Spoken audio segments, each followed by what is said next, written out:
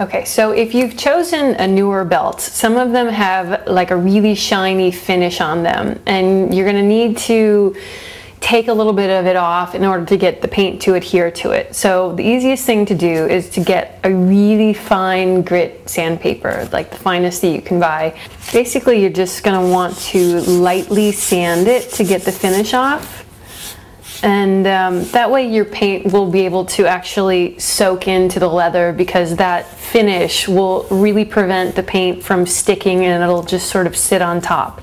So that's pretty much going to help you really get that paint to sit in there and stick in the belt.